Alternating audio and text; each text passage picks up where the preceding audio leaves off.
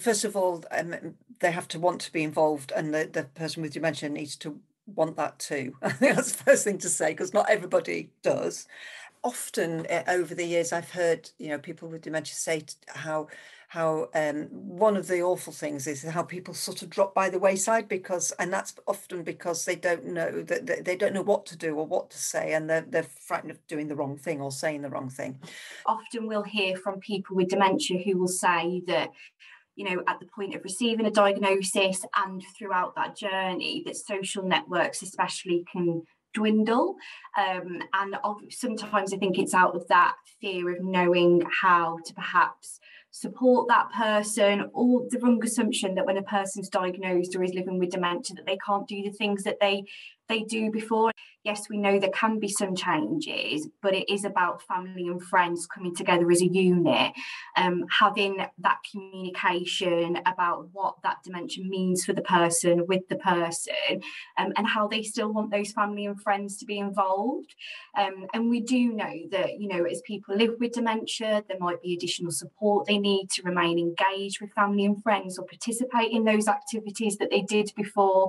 But it is about not stopping those. It's about doing them maybe a little bit differently. And I'm a great believer in having an activity as a vehicle for the interaction.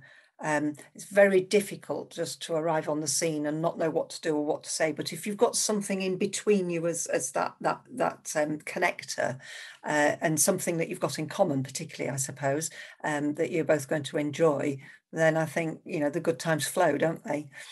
Giving them something meaningful to do just helps everything to go so much better, that then everybody feels positive and then want to come back, of course, as well. People feel most comfortable in roles.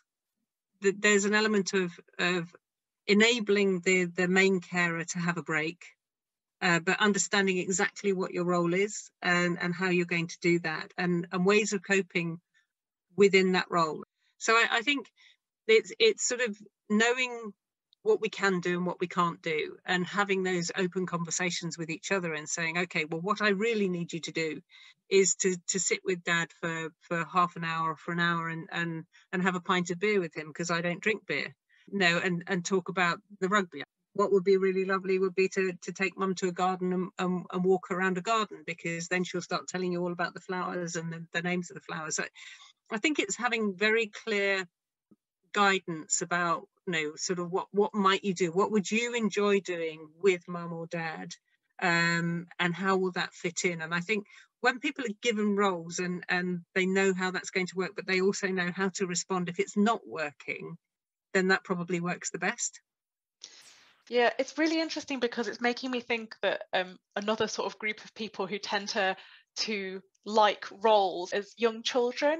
Yep. And so I'm wondering if a way of involving the sort of younger generation for that intergenerational relationship is to sort of give them little tasks, even if it's just you're in charge of making sure that Grandad always has a full glass of water next to him, or reminding him to drink, and then you've got that sort of buzz of responsibility as well.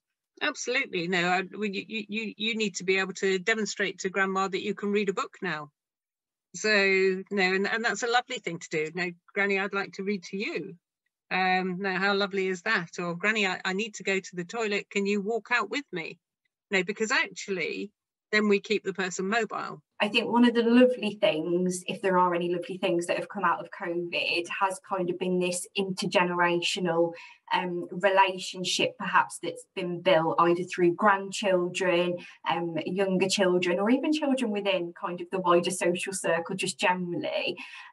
As you know, because of COVID and public health restrictions, a lot of things have moved online, and I've seen firsthand a lot of experiences where grandchildren have kind of showed how to use Zoom, how to download, how to get, even knowing what phone to choose and being able to do FaceTime so people can keep that social interaction. It's having a goal or a focus, and a goal might be, when I'm with Mum or whoever it is today, I'm going to see if I can make her smile. You know, it could be such a simple goal. And once you've got that sort of idea in your head, then the focus becomes on that. The one thing that I would say is, no, if you've committed to a role, you must do it, because otherwise the carer won't trust.